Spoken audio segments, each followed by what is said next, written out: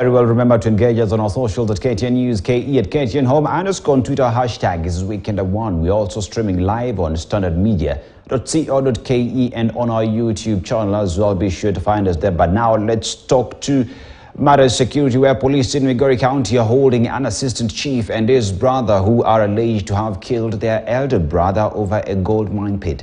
The assistant chief, whose area was identified as Kalangi in Mikei location, together with his brother, are purported to have assaulted their elder brother, aged 52, on December 8th over the management of a gold mine pit at their homestead in Nyatike, North Sub-County.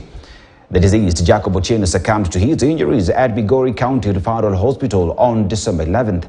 Nyatike North Deputy County Commissioner Paul Langat confirmed the incident. The two suspects are being held at Makalda Police Station after police requested for 7 days. It was reported in Makalda Police Station.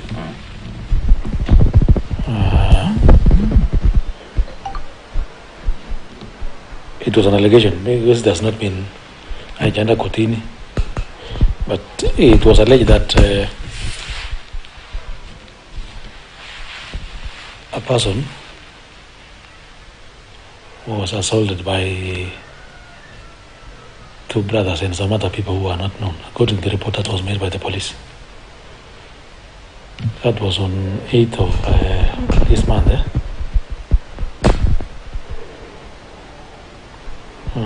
The person was said to have been assaulted by the two brothers. One of them is the assistant chief, and the name Anthony Cheng Onyango.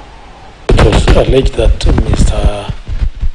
the assistant chief, with the brother and the others who were not identified,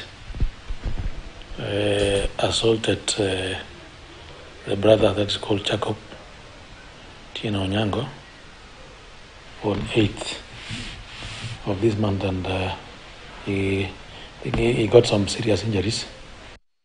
And senior Siaya political leaders have challenged those opposed to Orange Democratic Movement Party leadership, Raila Odinga's leadership, to vote out and form their own party. The ODM stalwarts say there is no vacuum in the region's political leadership. Senator James Orengo and the National Assembly Minority